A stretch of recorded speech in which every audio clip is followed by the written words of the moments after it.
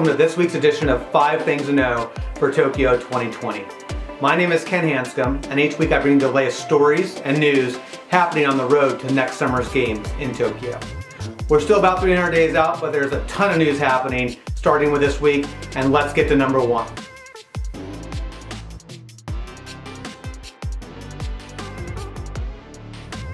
We had a pretty big surprise sale this past week at CoSport USA for tickets to Tokyo 2020.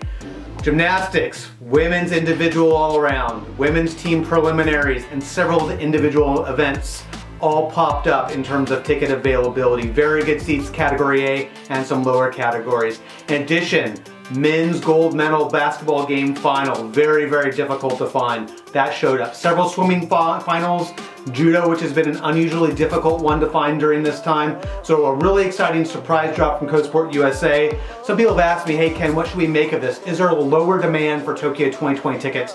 You shouldn't take anything away from this particular sale. As CoSport just did the refunds about 6 to 8 weeks ago and are still processing through that backlog, these are likely just additional tickets that showed up. Who knows? There may be some other tickets happening, dropping today, tomorrow, or the next few days. You always have to keep your eyes out when you're hunting for Tokyo 2020 tickets. Let's get on to number 2.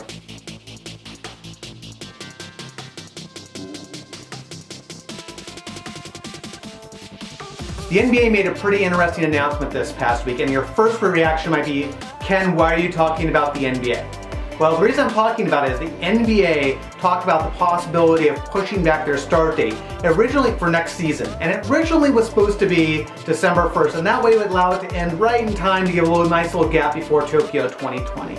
But now what Adam Silver and the league is starting to think about is maybe in early 2021, maybe February, especially if they can get fans in the stands during that time. What does that mean for Tokyo 2020? Well, I think it means that if you are looking at buying tickets, especially the gold medal game, and spending a lot of money on those, I think you might want to be a little bit cautious at this point. Because as we look at it, if it pushes back 6-8 weeks, we could be seeing the NBA finals, the NBA playoffs conflicting directly with Tokyo 2020. Now, there still may be NBA players there, and quite a few of them, but we just don't know how many will it be. And if players that would be going because they've had this season that just is finished up in the bubble right now, they're going to have a compact next season, are they really going to be willing to go to Tokyo for another month to be away from family after a couple of seasons? That's something we really have to watch closely, especially if you're looking at making that big investment. By all accounts though, there will be some NBA players there. You just can't necessarily count on having every single one that will be there. So let's talk about number 3.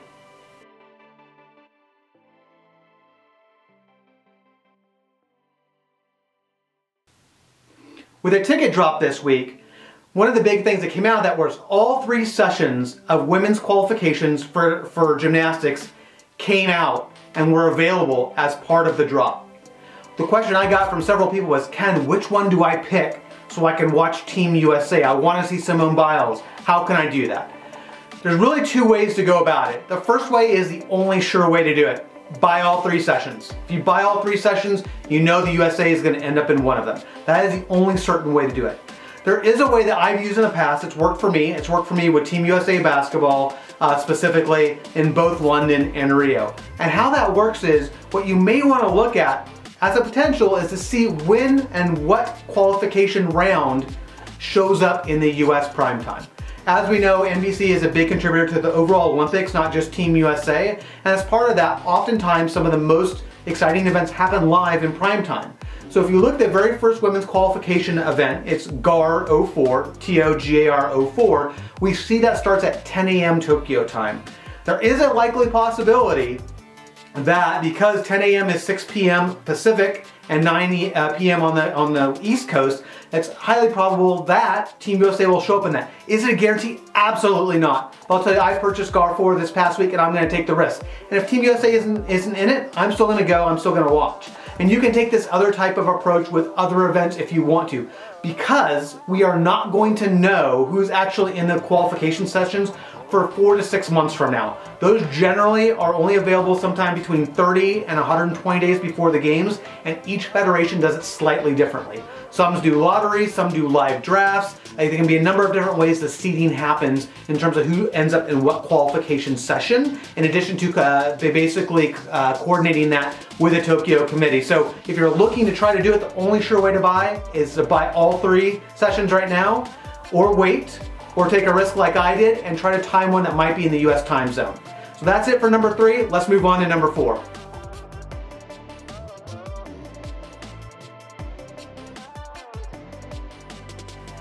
This week, as part of the planning for Tokyo 2020 and 2021, the Tokyo 2020 committee announced 52 different cost-cutting measures that are part of trying to make it a more compact and a less expensive games given the delay.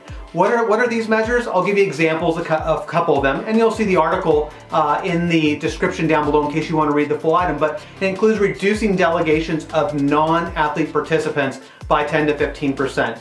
Reducing things like hospitality and the amount of food and other things that are available. Includes streamlining transportation, as well as the other one is reducing both inside and outside decorations.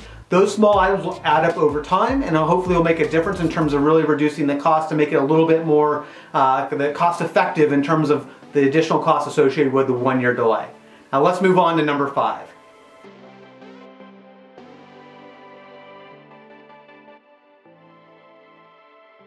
The Tokyo 2020 Aquatic Center has set the date for their official grand opening of the Aquatic Center. This was obviously set to happen a long ago before we had COVID-19, but it's now set for October 24th. And now officials, members of the IOC, as well as the Tokyo 2020 will be permitted, as well as residents of Tokyo have been invited to partake. Of course, COVID-19 countermeasures will be in place during the ceremony and the demonstrations are expected to happen. And this particular venue, at a cost of roughly $500 million, is expected to host international competitions, obviously for Tokyo 2020, but then long after that as well.